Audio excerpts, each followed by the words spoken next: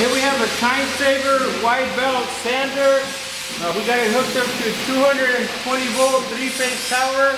We also got it hooked up to the air power. So we're going to show you how it works. Before we start it, we want to just kind of show you the inside of the machine. That's the inside. Right now we have air hooked up to it, so there's some tension right here.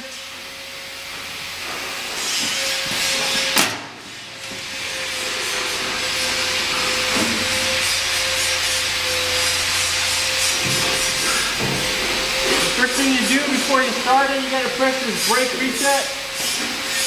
And then after that, then your other two buttons will function. So you press your feed, that's your feed right there. And then we're gonna go ahead and turn on the head.